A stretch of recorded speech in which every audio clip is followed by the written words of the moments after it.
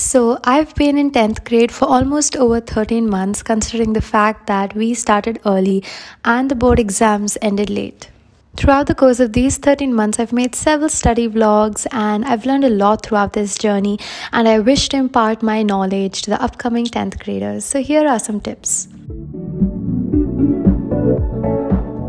So writing down quick notes and sticking them in front of you makes you see them every day, especially when you're sitting down to study.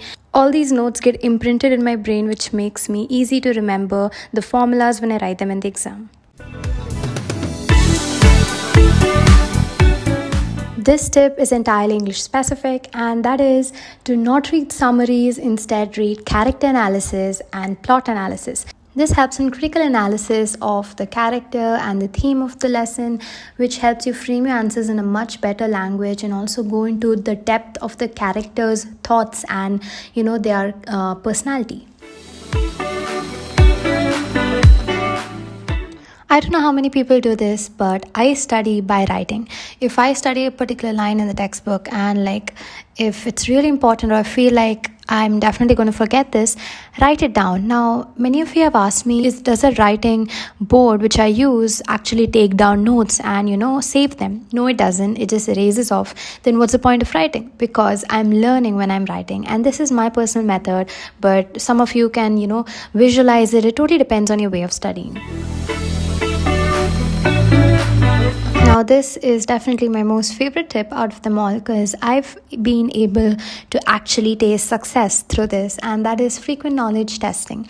Now, you've got to keep testing whatever you learned. Now, it's not like you keep reading a chapter, then another chapter, then another chapter. No, that's not how it works. You've got to read and write at the same time. Now, all these blue books that you see, these registers, are my writing practices.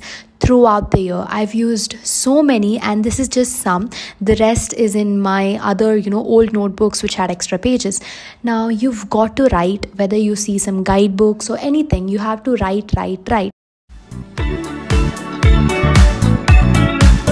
Now, funny as it may sound, I've never compromised sleep, and I'm someone who sleeps at least 10 hours a day.